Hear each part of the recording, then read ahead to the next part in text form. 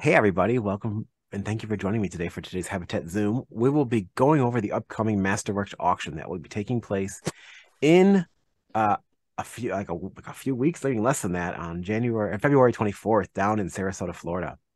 It is a selection of 52 works, and they're quite a variety, lots of color, a lot of spectacular historic pieces. So I advise you to scroll through it, and if you just want to see more photos, we can take more down there when we're down there in Florida because they're all packed up. They're actually being transported to our pop-up space in Sarasota, which I'll cover in this little presentation here. So let me share my robot screen right here and get rolling. So here is our logo. Here we go.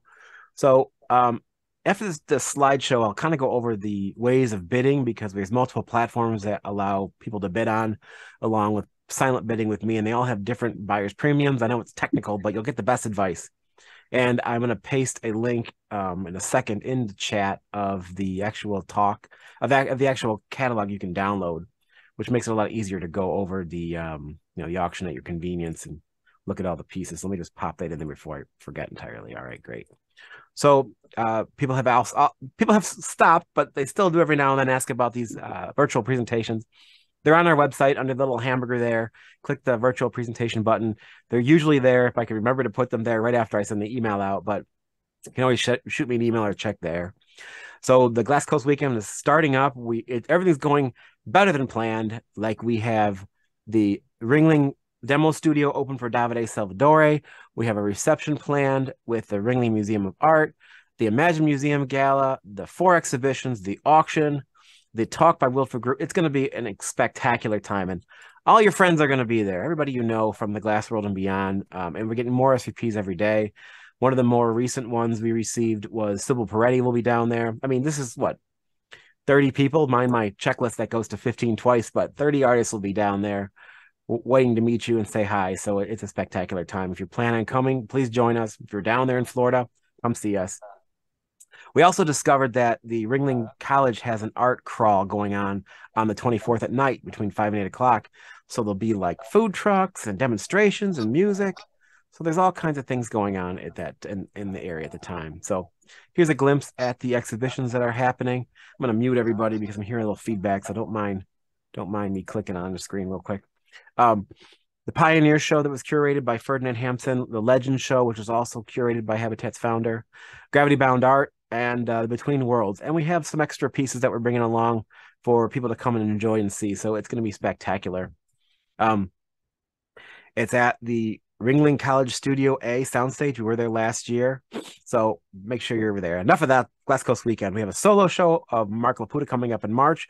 We'll have some of his work down there. Not Grandma's Glass continues every single month. I'm looking forward to upcoming month in March. We'll talk about another artist who's in the NGG presentation. The glass tours, which happen in, I think, July. There may be room. I don't know anymore. Just keep leaving the slide in. So if you haven't tried to check out the tours, contact me. I'll put you in touch with the right people.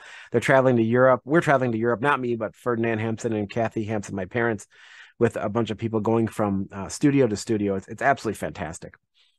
So we're getting close now to our international, and we're putting all our plans together. And we're hosting the very first ever Artist Gala on June 4th, which is a Sunday night.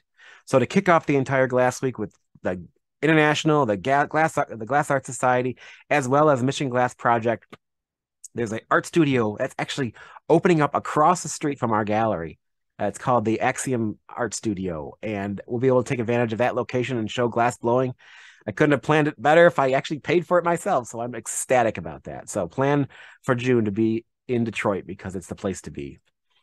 All right, on with the auction. So the auction's online in multiple platforms. We have it on Live Auctioneers, our own auction platform, and you can check out by bidding with me. So we'll talk more about that. So let's kick in. Here's some more auction stuff. I'll just kind of go through this kind of intro stuff, and we'll go into the first piece, which is Dale Chihuly. So what's interesting about this piece, and it has a bid already online, is when you hire a photographer to shoot the pieces, he doesn't always know what the piece looks like. And so this piece was shot. And then as we were packing up the piece to take to Florida, there were 2 more pieces for this piece that were not in the shot. So there's 2 small objects that are red blown forms that actually sit in the smaller clamshells. So we're going to take an informal shot when we're down there. So the piece has expanded without going up in price. So that's kind of exciting. This is kind of fun. This is someone I've never really heard of. Frank van den Ham. Sometimes collections come in from collectors, and there's new artists, usually European artists that I'm not super aware of. But this piece was beautiful in color and has multiple forms. And I understand that this piece was made in a style that shows that the world's not perfect, but it is pretty beautiful and pretty stunning in tone and color. An older work from not too older from the 90s, but just something I've never seen before. And it's fun to incorporate this in the auction because then I get a chance to learn as well. Yeah, Leah Wingfield's African series is her most sought after collection of work, and we've had a few of these at auction, and they have uh, sold pretty. Usually, they're early in the auction; they sell pretty well. We still have one available in our collection from a body we did back in I think 2010 or 9, but this work is just stunning. I mean, you can see we had it shot twice because another fun photographer time. He didn't have the reins on the front of the camel, so the right piece is the complete installation, while the left one's missing some of the reins on the face. But this was her. She has multiple bodies of work based upon her status in the world. I know she lost her sister, and that was a body of work. And she has other series, and she's featured in Ferdinand Hampton's book, the 50-year journey, telling about her story up until 2012. But this work is definitely in that book, and this is a beautiful piece. Dante Marioni, many of you know him. He's an amazing tactician with the materials and working for a long time with glass. And this is kind of a fun piece. When I first saw this, I thought it was Nancy Callan, and I had to do a double take to realize that it was Dante working in his cane patterns, making this fun acorn. It's actually quite big, 9 by 13. This is kind of a piece you can find a place for anywhere, but it is a wonderful work by the artist. And some people, usually we sell the taller vessel form, so it's nice to have a variety style in our gallery. So Ferd gave me some pointers to talk about because he couldn't be here today, and he talked about Martin Blank. He mentioned that this is a beautiful and graceful form, even before you focus on the figure. The sculpture is created on the end of a blowpipe, and it's a tribute to Martin's ability to sculpt with hot glass. Martin's well known. He's did Fluent Steps outside the Tacoma Museum. He has a piece outside of the One World Trade Center. We work with him constantly, doing commissions with him, and he's always in demand. This is one of his most in-demand forms. He does the lotuses as well and the big petal works, but I really enjoy, if you like more figurative things, there's no better piece than this. He's just an incredible talent, and he's part of our longtime Habitat family. Everybody knows John Kuhn. We have 2 pieces of John's in the auction. This is the more familiar style. Most of you can see the taller form with the million pieces that are cold worked and laminated together, creating his objects. It's 19 inches tall, so it's quite substantial by John, and he obviously is still working today. I see a lot of his stuff on social media, but this is a great opportunity to get a historic piece by John, and you'll see a piece later on in the auction of a older style work. So we have 2 sets of Paul Stankert's work in this auction. They're both from the Michael and Annie Belkin collection, who are huge collectors of art, and especially Paul's, based out of Ohio. And if you've ever been into our vault and you've seen our collection of Paul Stankerts, your socks have flown off your feet, and they have landed outside the building because they had a tremendous collection. We don't advertise it too much because we love Paul Stankert. We want people to come and cherry pick. But for this auction, we picked 3. These are about 3.5 inches wide. Older works, probably from the 90s, but just stunning. And sometimes his work can be full of flowers and bees, and you can't see through the work. But we selected these 3 because they kind of come from the same body and style, but completely different. And every single flower he creates is actually usually a real flower. And then he has hidden things like bees and berries and root people in his work, but this is priced really well and will probably sell without issue. Masayo Odahashi, a Japanese artist that we've worked with for years. She makes these female form figures, and we've done commissions with her as well. Very peaceful work. We had a question about this piece early on in the auction, if the face, these little lines on the face were actually part of the process. And we emailed Masayo to ask her, and she said, yes, it's part of the process.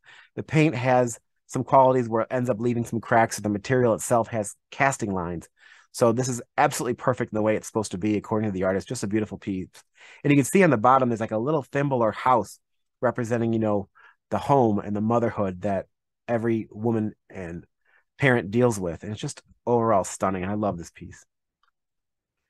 Scott Chasling is an Australian artist. We've had a couple of his works in his last auction. Usually they're pretty literal, but you kind of leave it up to interpretation. Unfortunately, every time we get one, we don't know the title of them. So there might be some kind of title you can help us come up with. But just overall fun, colorful glass by an artist that's well known in the community. Got a couple of Valines in this auction, and two of them are similar to this style, like maps, but they're both stunning. The other one's purple, this one is blue, and this was more of a simple form. And at 14 by 15, it's not the huge map size that we sometimes have. And I just love the different tones of the blue mixing with the gold for the face. It's just very, very nice. And you'll see in a second, we have a long, rare tower piece that I've never seen before coming up by the same artist that I think is just incredible. Jenny and Sabrina, it's a very, Ferd Road's a very powerful sculpture of substantial scale. It has all the elements to make of their work mysterious and unique. And what I love about this particular work is look at the detail on the face, look at the lines, and look at how much effort was put into the wrap and the beautiful like tree-like topper. And it comes separate from the actual sphere. And we actually emailed Jenny and Sabrina to make sure we had the placement right for the sphere, because I thought it was a little high in the original photo. I would definitely love to have this work in my house. And I think like when I see a lot of the artists' work, I see like staples, like what really represents them really well. And this body of work does. And this is, we'll have some other work down at Glass Coast Weekend, but this is the only mask we're going to have. So if you like it, bid today. Now here's a rare opportunity, something I don't see very often. It's 7 urns, I believe it's 7, all stacked together by William Morris.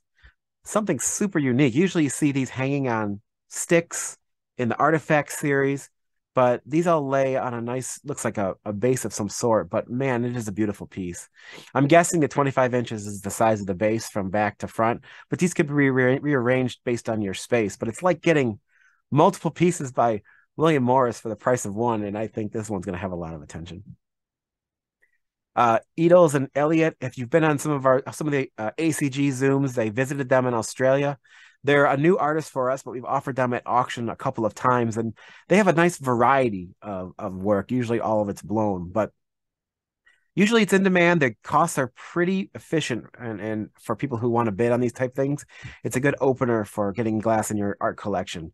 And this beautiful red is just stunning when it's blasted with light. So maybe you have a space in your house near a window, that would be the perfect place.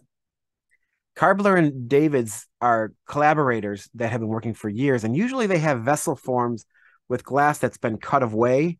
And we've had at least, maybe like 12 of their pieces at auction in the past. This is the first I've ever seen like this, where it has a solid piece of glass with granite underneath it in a totally different style. And it's 20 inches wide, so it is quite beautiful. And this is another one that would be a great opener for collections, because the price won't reach too high at auction, I guarantee it. But it is a beauty. And, it's fun to collect some of these artists that are known, but not super well known, because you're able to get in a better price point and have something done by professionals in the glass art world. Now, come with me to space as we travel to the artwork of Rick Allen. We have 2 incredible works by Rick, both of them inspired by space. I was just talking to him recently about his huge installation. If you've been following him on social media, he just made this like giant octopus monster with the help of his wife Shelley Allen. That's like, 30 feet high. And I asked him if he finished it. And he's like, no, they're still working on it. But it's been taking up all his time doing one giant commission, so we haven't seen much new from him. But this is an opportunity to get work by him. And this is some beautiful work that's very, very literal.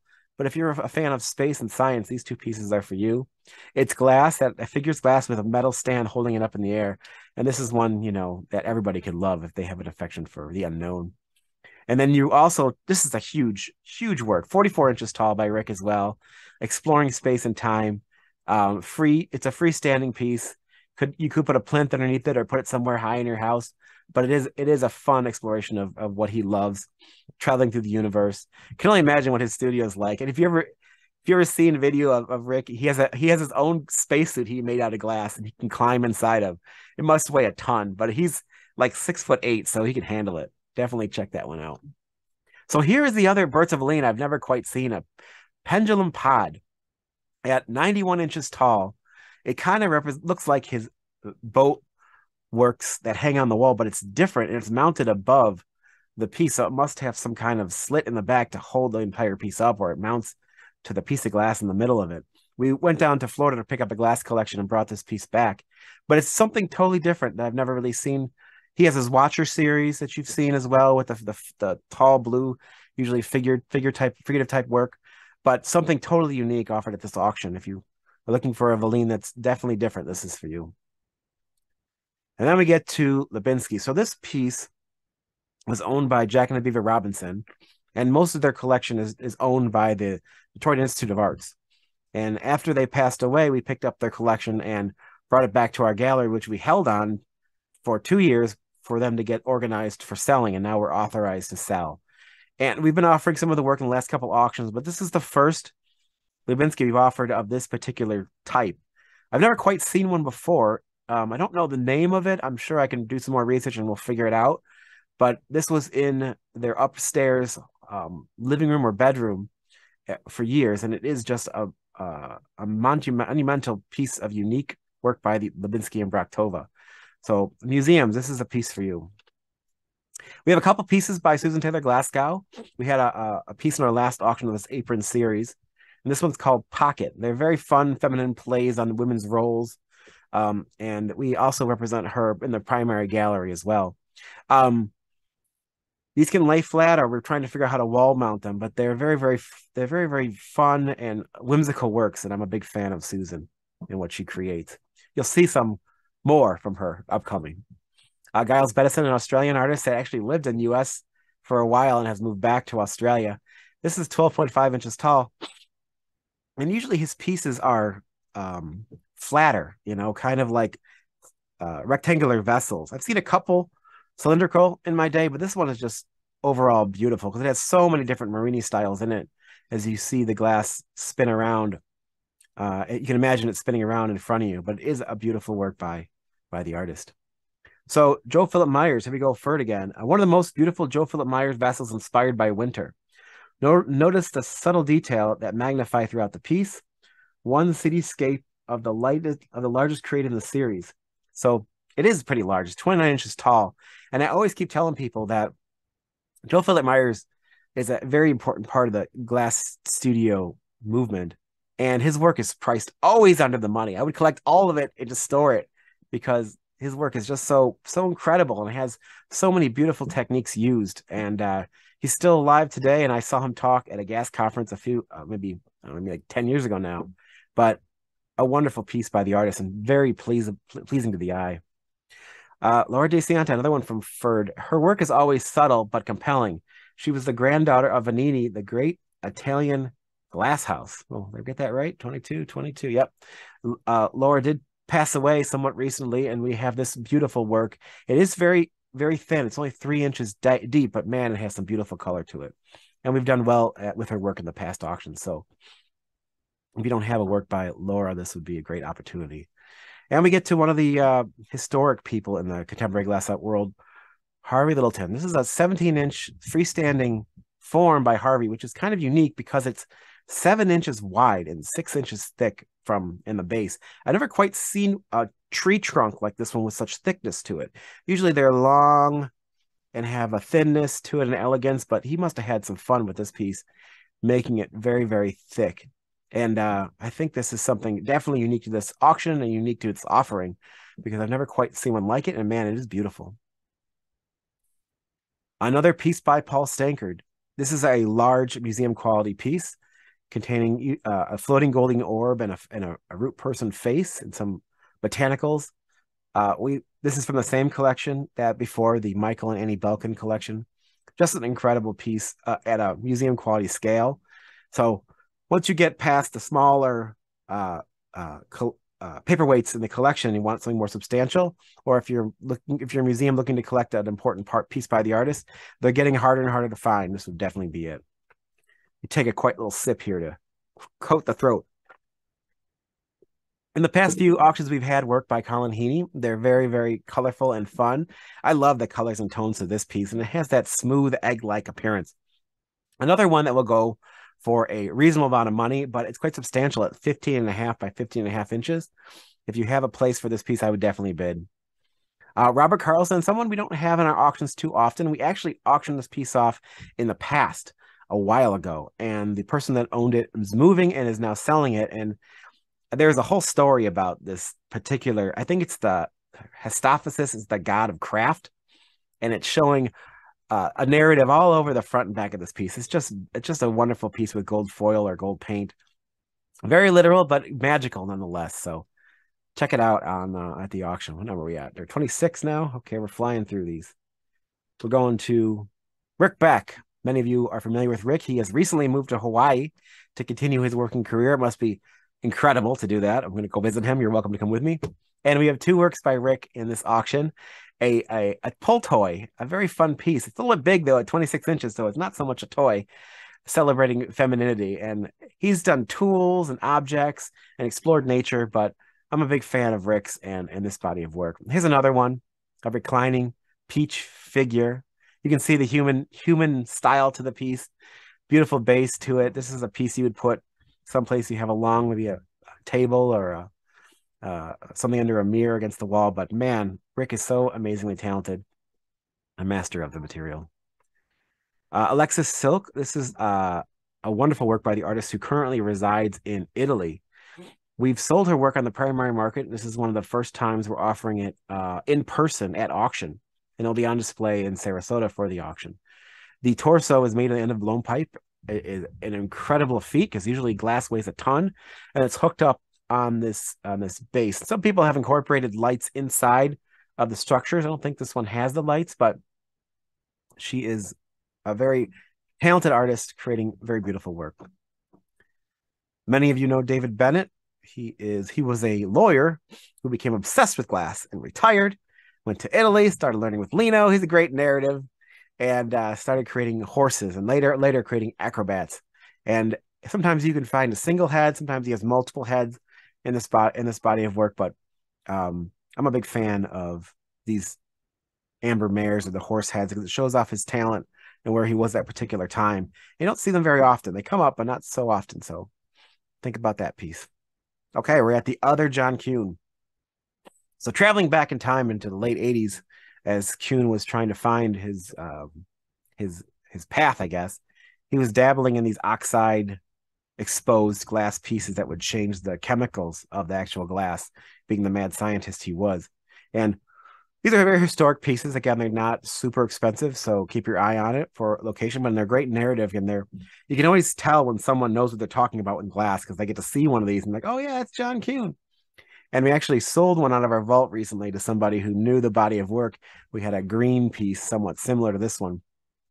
So there is a demand for this body of work. Richard Jolly, many of you know him as well. He's a huge installation of the Knoxville Museum of Art. These are his line drawings. They're very popular, very peaceful pieces. We've sold these before. We just sold a head in our last auction. There was a male. Now we have a female. Staple work from the time period of the 80s by him, and just overall great pieces. So Mary Van Klein lectured me and how these works are made, which is always fun. She shoot me an email describing this as some kind of specialized Kodak glass that no longer exists, that she took her photography from her youth and transferred images to. Mary's a trip, but she creates such wonderful, peaceful pieces. And this piece could fit in anybody's den or in a living space, exploring a world outside your own in the vessel form. So I'm a big fan of Mary's, and I think this work represents a perfect example of the era she was working on, these Kodak photo transfers, or however you want to describe them, but they're great. Michael Pavlik. I have a lot of clients who are actually looking for Michael Pavlik's work. They are big fans of him, and he's still alive, I heard. And Corey told me recently he lives in Mexico, which is wild to hear. And we show his ex-wife, Vladimir Klampar, who's an amazing part of our family, and now their son, who's second generation, Matthias Pavlik. Both of them have work at the Imagine Museum and in our exhibition space at Glass Coast Weekend. So it's great to show the other part of the family in the auction. Very geometric work of the time. This is the kind of work when I went to the gallery as a kid, I would see a lot of places because a lot of artists were doing this geometric kind of stuff. And this is a great example of Michael Pavlik's work from the era in the 90s, and it's just beautiful. And so I'm hoping there's going to be some bidding war on this guy. Thurman, one of the most talented artists working today with the mixed media in glass and paint. We're going to be seeing his exhibition down in Sarasota as the very first early bird event. They have a gallery at the Ringling College that actually has an exhibition of his up.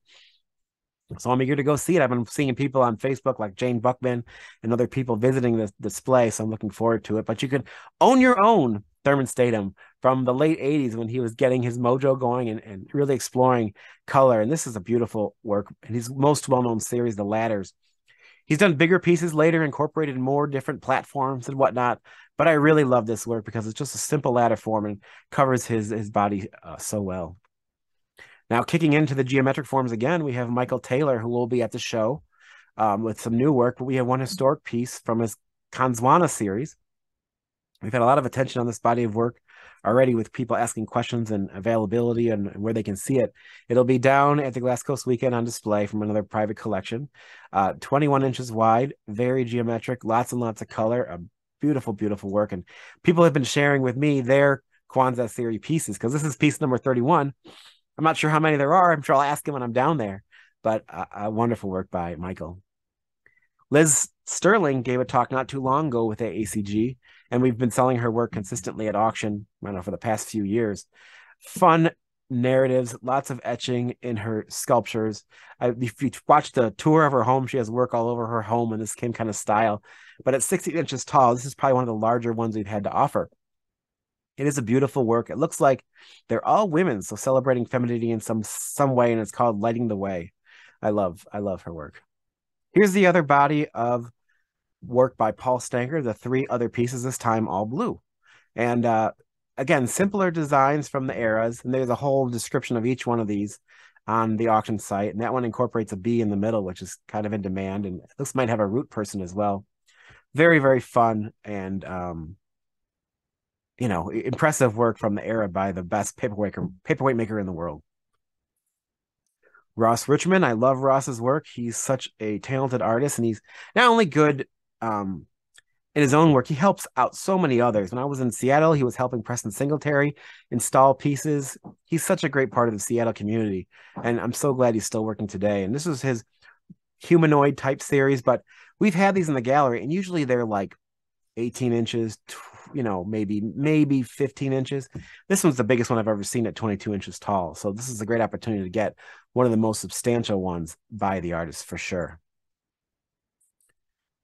Peter Hora, we're planning an exhibition of Peter's probably in April of this year of his work in the gallery and some work from his studio. But this work is also from the Jack and Aviva Robinson collection, who I was talking about, who has the rest of their collection of DAA. This was in their living room, facing out the window or facing in the window. It was just beautiful to look at with the beautiful blue pulsing through the piece. You need a lot of light on the edge, but in the center part where it gets thinner, where it gets light in the center, it starts to really pop. But it is an incredible, another staple by the artist, by Peter Hora, who is one of our longest time family members here at the gallery. A lot of you know Laura Donifer. She has slowed down creating because she's been traveling with her mother across the country, spending time with her. And wow, we have a masterpiece of hers in this auction. She will be down there for our Glass Coast weekend too, so I'm looking forward to seeing her. But at 14 inches tall, 14 inches wide, this is a great example of Laura Donifer's work, which is almost unattainable right now because she's not making much anymore. So this would be the piece for you if you're looking for a Laura Donifer, because it is a wonderful piece. Nicholas Africano, we did a talk with during our Habitat Zooms during the pandemic, and it was great to have a glimpse into his world. So we've had some questions about this piece, if the actual dress is cloth or glass, and the dress is actually cloth placed on the glass figure. And every piece he creates is an image of his wife, Rebecca Africano. And she's actually a twin. So every now and then you'll see like 2 figures next to each other, exploring the idea of identity and who's who, but still being so closely related. This individual piece was made in 2004 and is just beautiful, and it's priced really well, so check it out. Another piece by Thurman Statham. I think Ferd wrote about this one. This idea is everything in life is a gamble, and it is one of Thurman's themes. This wall sculpture is quite literally with random cards placed in clear glass, creating great texture and image. So, he uses a lot of found objects in his work. You'll see that these cards are not the perfect. They've been used. They have life to them. Now they're incorporated in his sculpture. This is a wall-mounted piece at 12.5 by 12.5, and a great opener into collecting Thurman's work and collecting glass for sure. Now it's this piece. Everybody knows this piece. We put this piece at auction probably like 6 times already. It's this Glancy piece. It is an incredible work. So we're trying to bring the price down to where it could sell, because Glancy has amazing pieces out there. And this particular vessel form is beautiful, but it's sometimes in the shadow of so many others. So if you're looking for an opener in the Glancy's work, this is definitely one we should definitely look at. But like I said, it needs a home. So if you're looking for an impressive bowl by the historic artist who passed away a couple of years ago, this is a great piece. Now back to the fun work of Susan Taylor Glasgow. This is called Rapunzel's Response. And it's, like one of those plays on the story that now Rapunzel's now in control of. And it looks like she just decided to go ahead and cut her hair and live her own life and not have to worry about the story of others. And it's kind of a big piece. It's 26 tall by 19 deep, or 19 wide by 17 deep. And all these fun scissors hang out in front of the piece. This is kind of a piece that people would be talking about when they see this particular work. And it is beautiful. So it'll be live and in person down in Florida. What are we at now? We're on. Oh, Judith Lascola. The Seattle-based artist, Judith, has some incredible talent. She took a sabbatical and traveled for a while, and I heard she's back in her studio as of recently. His works are so much fun to see the real blown object in the front and silhouettes made in the back. And it is just something that a lot of people have in their collection. A lot of people have Judith Lascola's work, but if you don't have it, this would be a great piece to own. David Hutchhausen, 47. David, who's been working with glass for a long time, he's been probably at every single one of our internationals since day one, explores the form, and you can see the bottom of it has these large chunks, like kind of looks like it's almost purposely chipped out of it, but everything he does is so meticulous, and it adds to the visuals as you walk around the piece. And the color on top just blasts through the entire piece. And we've done really well with David's work over his career, and as of late, he's been quite hot. So an opportunity to buy one at auction at the 10-inch scale is a great opportunity. Bill Carlson, Ferd had a comment about this one. He started mixing materials very early in his career. This iconic sculpture is a mix of cast and laminated glass, and he uses safety glass. And we've done well with this body of work because it's another staple. If you think of William Carlson's work, you're thinking of this Pragnaz series. And over time, from my experience, what happens with this particular body of work is they get put together incorrectly, and they need repair. And this piece has not been repaired, and it's also put together often. It's been together once. We took it apart, we brought it home, put it back together for the photo, but we know what we're doing. In the future, we'll be putting tape on it so that whoever buys it knows how to set it up. But look at those beautiful tones and colors. This is such a great piece by the artist. Erwin Eisch, another historic artist. He was one of the pioneers. He's going to be one of the pioneers in our show in Sarasota. And, his work is all about ideas and energy and looking positive and putting concepts together and exploring the world. And this particular one is called Inward Gaze, which he usually writes on his pieces, which is kind of fun, exploring your own self. And some of his work we can call challenging for sure in appearance, but there's such a higher meaning behind his blown forms. And since he has passed away, there are works out there to get, but this is probably one of the nicest ones that I could live with, and maybe you. So we're back to Valine. This is the other one I thought was absolutely stunning, a map series piece. Another map that's somewhat simple, has the boat form, talking about traveling through life and exploring the world and as an individual. And you can see that the pattern and colors are a little more simple to some of his more elaborate works, but it's one of my favorites. And at 21 inches tall, it is quite substantial. Let's see what we got here. This is Jay Musler's Cityscape Bowl. Let me see what Ferd wrote. It's an important piece of the artist's signature work with sister works in many museums. It was the cover and image for Susan Frank's book discussing the Corning Museum's collection. There's one of these here at the Henry Ford Museum in their permanent collection. So these were actually made from huge commercial test tubes that Jay Musler bought. I'm guessing he bought a few of them, and then cut and created these beautiful cityscapes, and they're quite beautiful. And if you like this body of work and don't win it at the auction, we have work in our gallery by Ekin and Josh Davids, who work in a similar style, but they blow their work and then cut around the sides. So it's kind of like the next generation of this body of work. And last piece in the auction is Michael Glancy, who slowly and methodically created this work in a perfect way. He's never duplicated the work, always considering each piece a new adventure. And since he passed away in 2020, every now and then you get magical pieces on the secondary market, and this is one of those pieces, super historic. It comes with the plexi plate below it. When you see his work, there's 3 parts in this type of work. There's the vessel, there's the plate, and a plexi piece that goes underneath it to show you replace everything. The plexi is missing, a portion of the piece is missing. So we try to make sure that our pieces have the plexis. So that wraps up the auction. You can DM me with questions or call me anytime.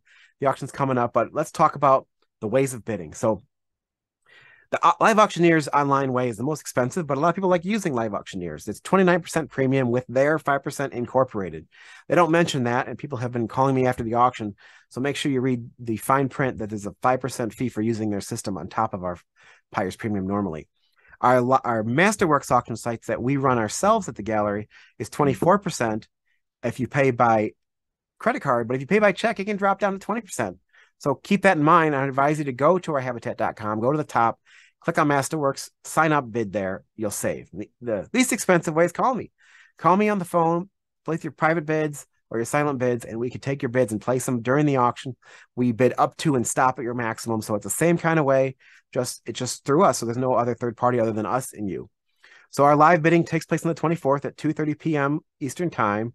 It's in Sarasota. Come see the exhibition. Come see the auction.